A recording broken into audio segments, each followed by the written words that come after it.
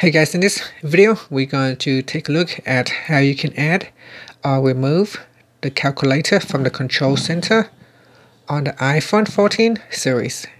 First, let's go back to the home screen by swiping up at the bottom of the screen.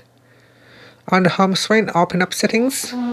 In Settings, swipe up to go down and tap on Control Center.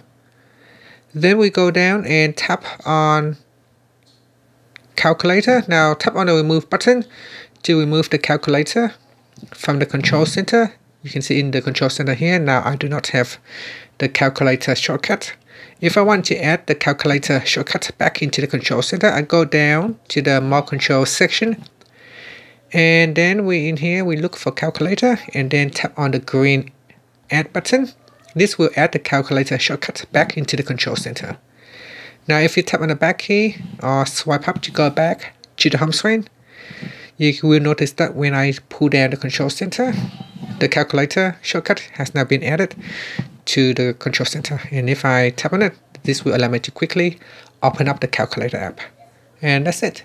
Thank you for watching this video. Please subscribe to my channel for more videos.